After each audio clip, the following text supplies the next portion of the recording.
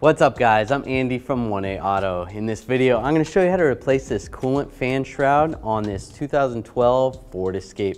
If you need this part or other parts for your vehicle, click the link in the description and head over to 1aauto.com. We're going to open the hood, just pulling that lever right there. There's a hood release over here. Slide it to the left and grab the prop rod. Put that in position there. Take a 10mm socket. We're going to take these two bolts out on top, right here. Take this bolt out, and then same on this side. Use the same 10mm socket and ratchet. I'm going to raise and support the vehicle. I'm using a 2-post lift. If you're doing this at your house, you can use a jack and jack stands. I want to take some of these push clips off. There's one missing right here. They're there. There. I'm just going to use this trim tool. We sell this at 1aauto.com. Just grab the center part of the clip, pry it out like that, and then get behind the clip, pull it out. Do that to the other ones.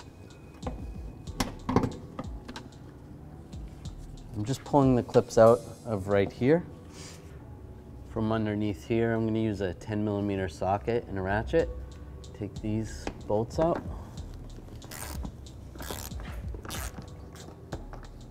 Take that bolt out. Take these two out.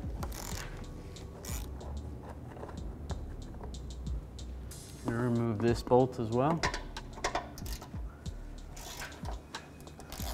To make it easier, I'm going to remove this whole piece. It's not completely necessary, but it will be a lot easier. So I'll remove this bolt as well.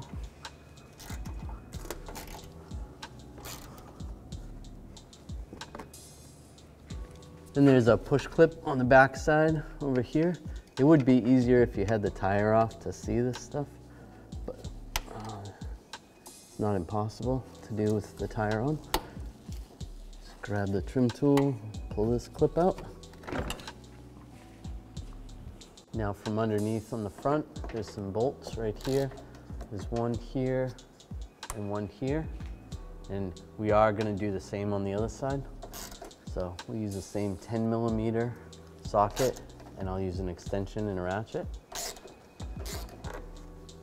Once that's out, I can grab this panel, just slide it down. So that I can pull this inner fender well down a little more, I'm just gonna take this Phillips head screw out right here.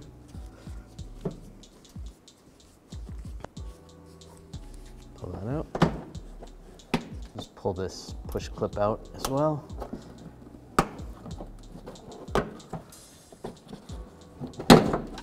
The little push tab in here, it's there. If the bumper's never been removed, it's probably still there.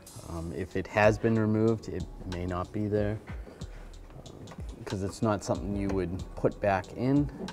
So I'm just taking a straight blade screwdriver. Just want to push it up and see right there. Pull that out. When that's out, then you can grab the bumper and just pull it out. Just like that, and just release it, just like that. And then we'll do the same procedure for the other side. All right, these fog lights are still connected. We want to disconnect these. Just push down on the tab, slide it out. Do the same for the other side, just like that. Underneath here, there's a push pin. Just use the trim tool.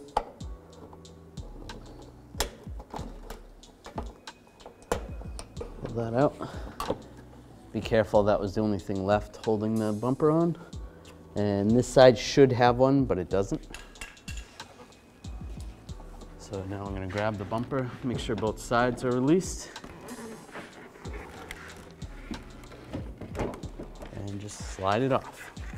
Right, I'm just going to use a trim tool, get underneath these push retainers, pull these up.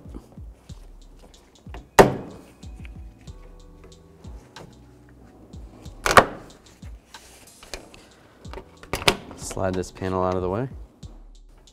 To get this handle out of my way, I'm just going to take this bolt out and use a 10mm socket and a ratchet. that off. Now we want to pull these little plastic shields out of the way. You can take a trim tool, just get underneath here, lift up. There's a little nub that goes into that slot right there. You can just slide this out of the way like that. Same on this side. Slide that out of the way. I'm going to use an 8mm socket and a ratchet, and I'm going to take these two bolts off, and then same on the other side, those two on that bracket.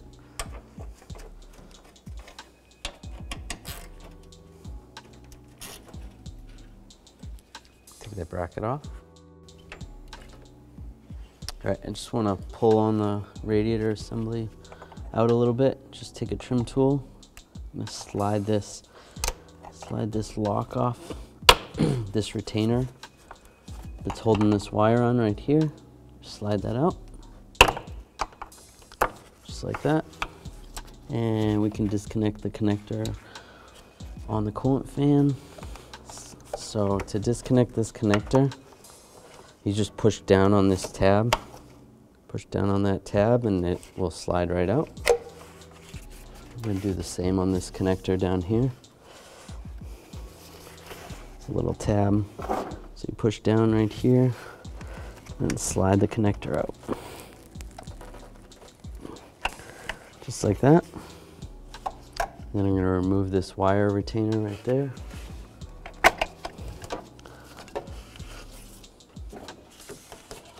Then I'm going to take these two bolts out. There's one right here and one on the other side of the fan. I'll use an 8mm socket and a ratchet.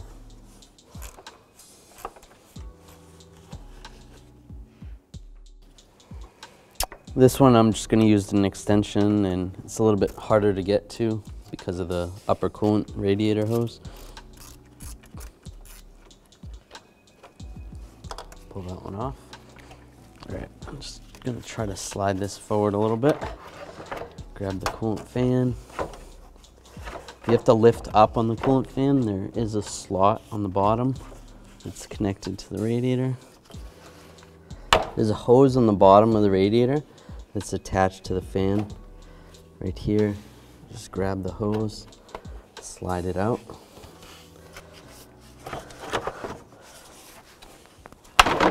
There we go. If you just twist it a little bit, then you can get past right there.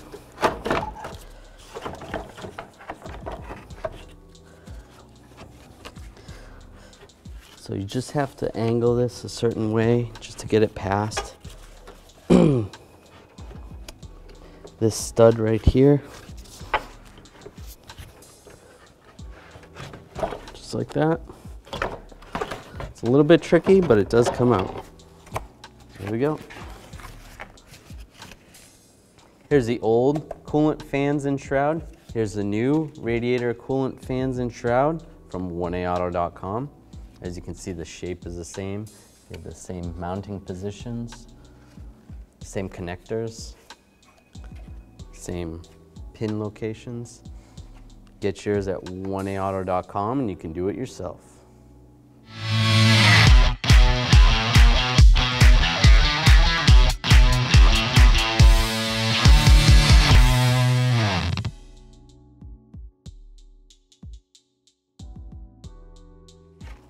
Take the coolant fans, slide this in position.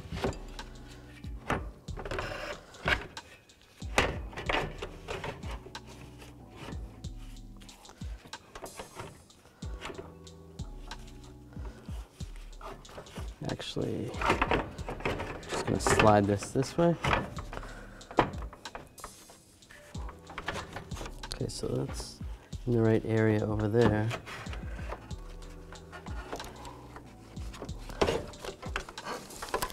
There we go. And then watch this lower radiator hose down here, the little one. You're gonna wanna make sure you don't crush that. So this is obviously a lot easier if you have that upper radiator hose off, but it's not impossible to get it on without taking that off. I'll take these bolts. Get this one started.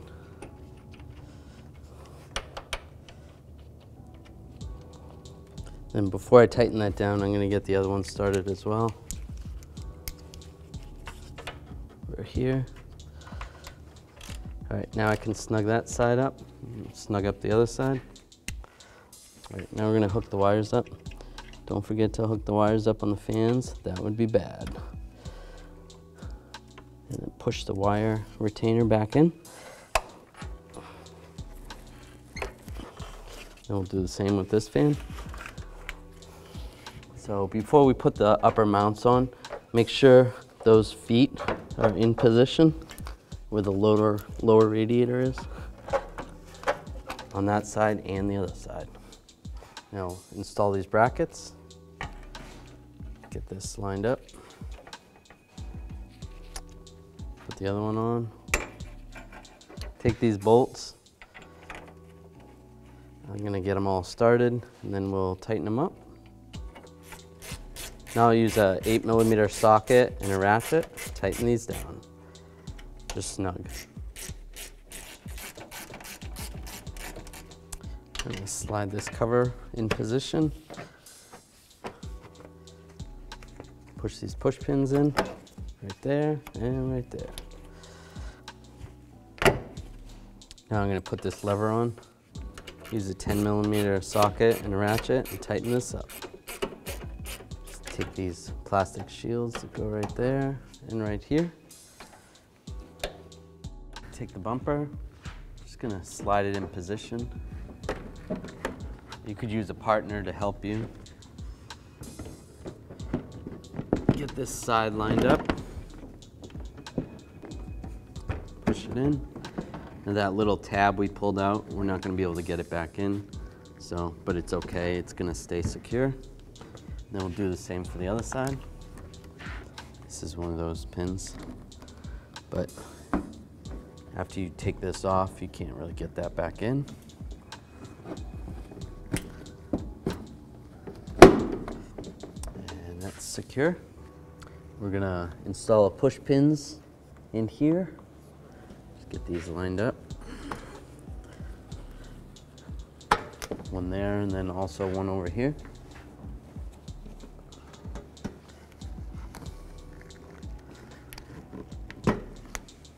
All right, we're gonna take this panel, slide this in position. It's gonna go, the back part's gonna go over the axle. And this part is gonna slide up here. I'll take the bolt, I'm gonna stick it in my socket with an extension. The same with the other ones.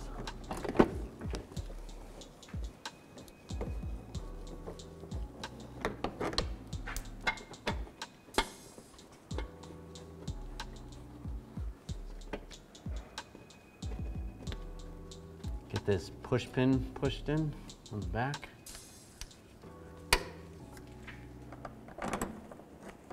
Get these two bolts started.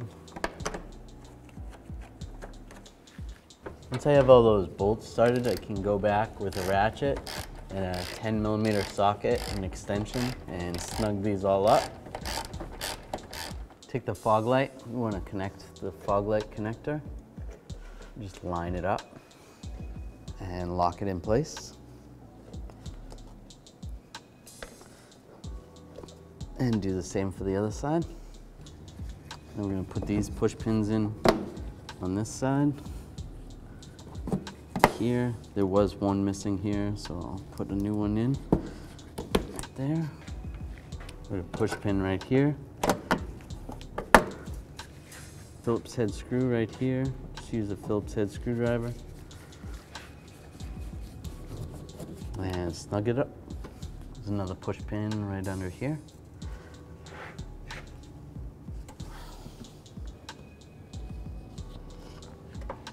And now I'm going to do the same procedure for the other side. I'll take these two bolts up top.